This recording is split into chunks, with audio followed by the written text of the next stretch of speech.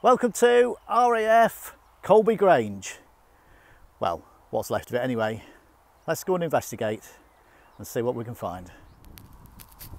So here we have probably the main building that's left, which is the control tower, which is actually supposed to be haunted by a member of the air crew who looks out solemnly out the windows, mourning the loss of his fellow air crew, which unfortunately in the war mounted to quite a few.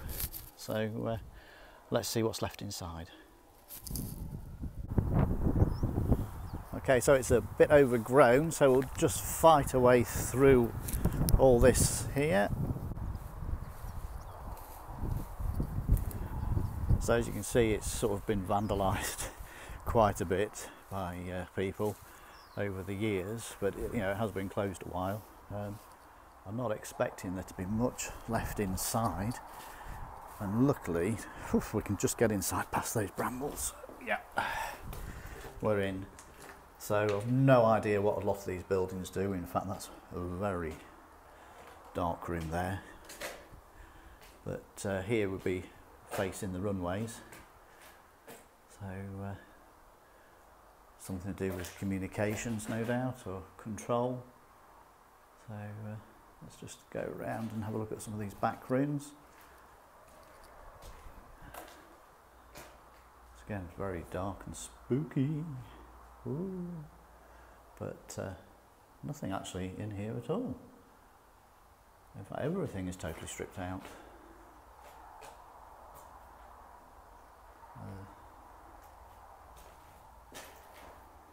No?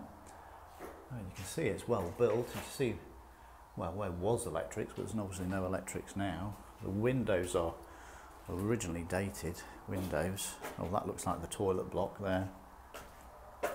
Yeah, probably, I guess. Yeah. Looks more like more toilets there. You can probably see better in this one. Is there anything left? No. Nowhere to go if you took short.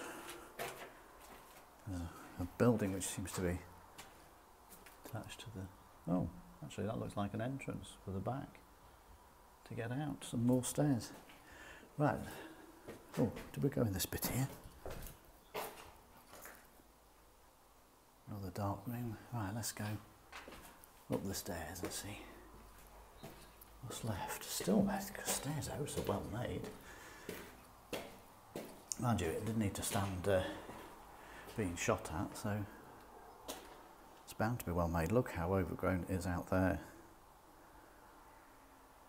It does make you wonder actually if there's another building or something underneath that there. Right, so turn the corner,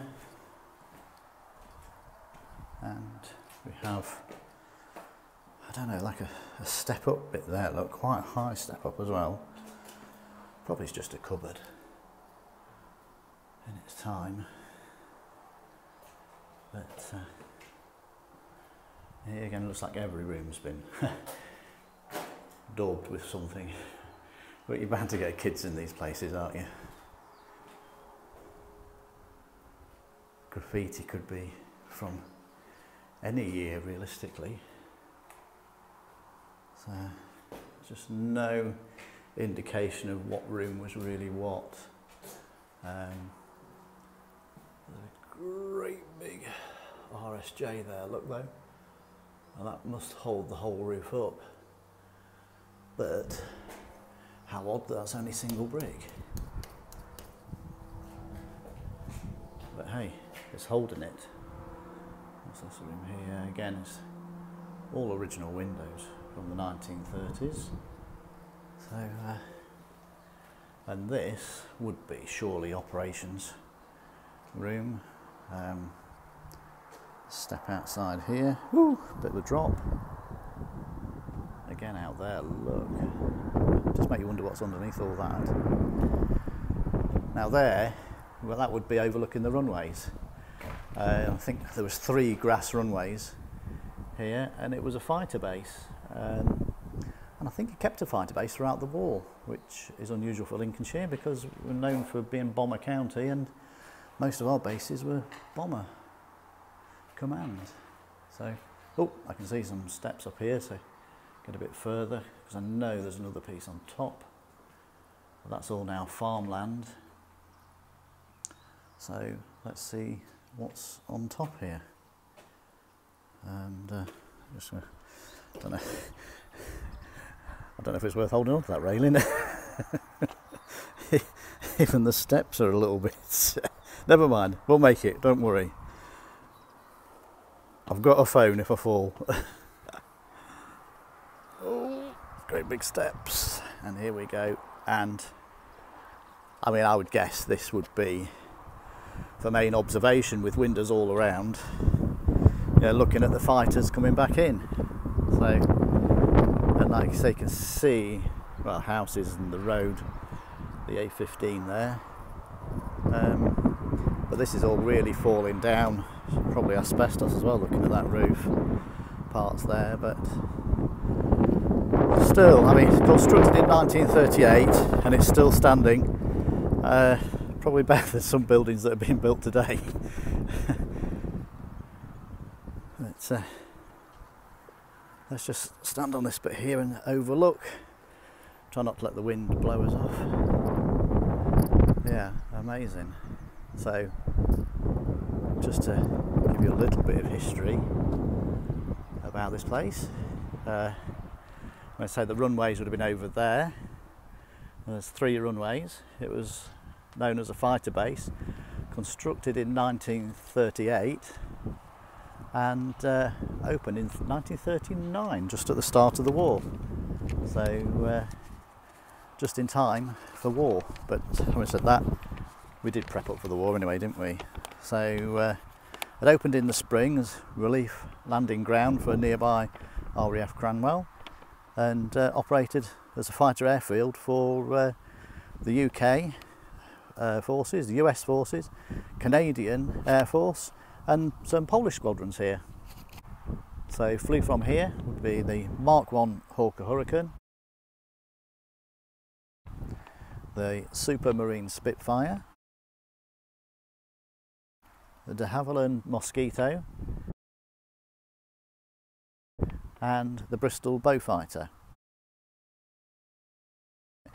But in 1944, in time for D-Day, the US flew from here the Northrop P-61 Black Widows and the P-70 Havocs. So definitely played its part in the war. Closed down just after the war, I think 1950s, in the 1950s I think, and then reopened again for the intermediate range ballistic nuclear missile systems, which was the Thor, was here, based here, but only here for a few years really. So in use from 1938 to 1963. Right, well that's just a quick history. Obviously lots more's happened here in the past, more than I can waffle on about here for you, and you'll probably get bored of me anyway. So let's continue looking around. I think there is another building over there, and then I think there's like a guard or room or something over there. We'll have a look and see exactly what that is. It might be just a little lookout thing where you can, firing position. Right, so let's head down the old wobbly staircase again. This could be very interesting, and possibly where you see me fall. So if you see the camera just skittle over, then you know what's happened. But down, down. Actually, it's really just the bottom bit, he says. There we go. Oh, getting my age a bit there. Yeah, they can walk all the way around there, look, so not that I'm going to. Let's go further out the building anyway. I think we've seen everything we can here, but some channels cut in there, and I think that's just a hole. Yeah, you can see right the way through. I don't think that's for anything, but those little channels look like they did something. And there's more RSJ is under there, thank God. Needs to hold all that up. Right, let's head out, back down the stairs.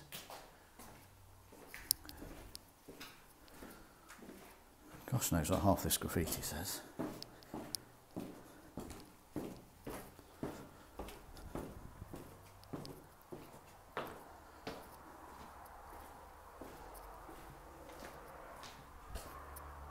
This is the doorway. As you can see, you have to fight your way out a little bit.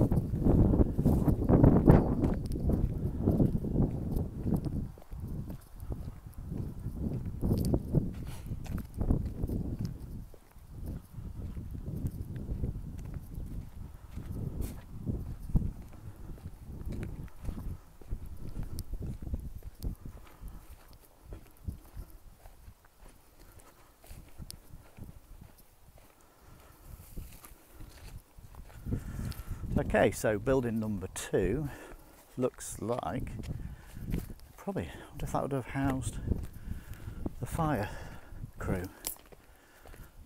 Close to the runways, sort of thing, or maintenance of some description. Well, there's no chance of getting in there, is there?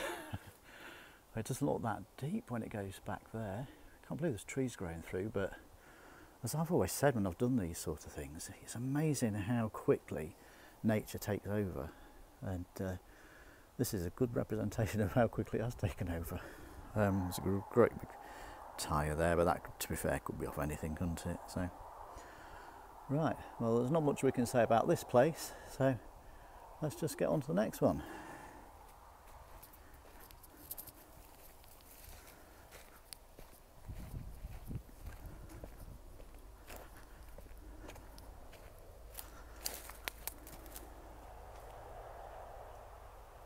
That's just that building again.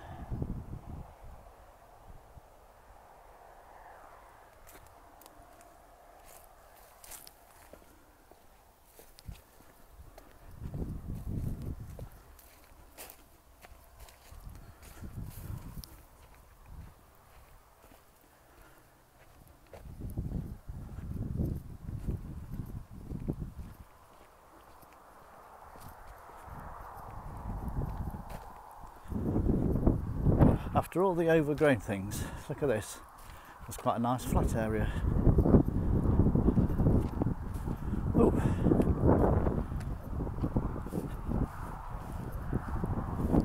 Makes you wish you'd asked if you could bring your metal detector now, doesn't it? Wonder what would be here.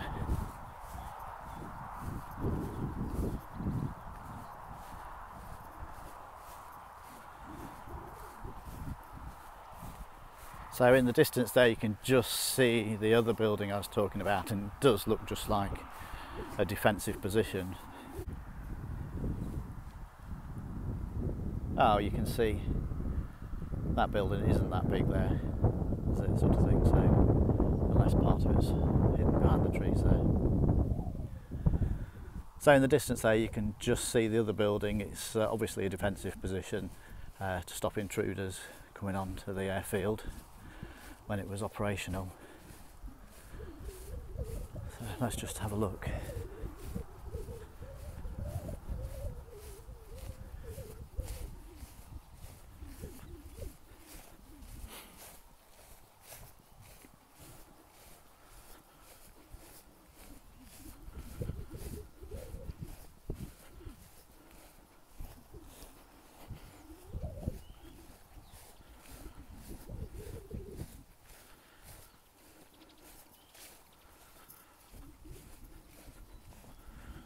Let's just have a peek through the windows and hope no machine gun is going to poke out at us, and it's certainly not. It's all trees in there. Again, another building that's just totally been taken over by nature. I mean, I was thinking it's time, a good viewing point. That looks like a doorway there, but there's no chance of getting through to that. A good viewing point for defence purposes. But there's a doorway around here. So let's see if we can see inside at all. And absolutely no chance of getting in there. Look, the roof's off, everything. I mean, that is a lot of years of growth in there. So it's very interesting though, lovely. Still a lovely architectural building. It's a shame none of these really get saved, but then you cannot save everything, can you? But I have noticed some more building here. So again, does look a bit of a no-hoper for getting in there. But we can zoom in on it, look, just see the top of the building there. So I'll try around the other side, see if I can see anything to get into around the other side, but it's looking like nature is doing its business here. So again, just here, look, let's zoom back out, there we go. Absolutely just falling down. Looks like the farm gate there as well. So let me just see if I can see anything this side of the wall. No, nothing at all. Look, it's just squeezed there. No. Right, let's try around the other side. See if we can see anything the other side. So I'm now walked round to the other side of the building, standing on this heap of brick rubble here, and there's no way you're going to get to see anything in those buildings. Nature really has reclaimed this part of the airfield back. Now, I know you'll be thinking, Mark said earlier on, it was grass runways here, and there's definitely looks like part of a runway here. Well, I actually don't think it was actually built in the war as a runway. I think this is probably after the war and probably to do with the Thor missile system. It certainly does stretch a long way, as you can see right down there, which I've got to walk right down there to get to my car. Sort of wish I'd parked a bit nearer now. But I think that is probably what all these network of roads are. It's probably just for service of that system. Not sure if you can see that in the video, but there's a crouched hare there. I just wonder if he'll run for it, but he's not. There's a hare there in the distance. So you see some amazing wildlife, but I just don't think it's going to zoom in enough. That's on maximum zoom. But there's quite a few hares in this field, and I'm sure that one's still crouched down there. Oh, there's one going just there. Hopefully you can see them. Ah, and there's the crouched one just going now, look. Yeah.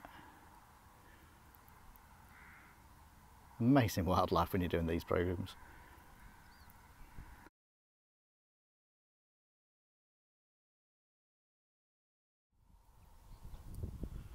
And there we have the rickety old stairs to the top. It looks like something out of Harry Potter, doesn't it? Let's end this short tour where we started it, and that's outside the control tower here. Have anyone seen the ghost? I cannot remember seeing him anywhere, so if you do, let me know. But equally, let me know if any of your relations or anything was ever stationed here. There's a bit more information you can supply. Just, you know, pop it down below in the comments, and it'd be really interesting to know more things, you know, maybe what was inside the building, or personal details of who was actually here. So, you know, just make a comment if you know of anything. Right, till next time, goodbye.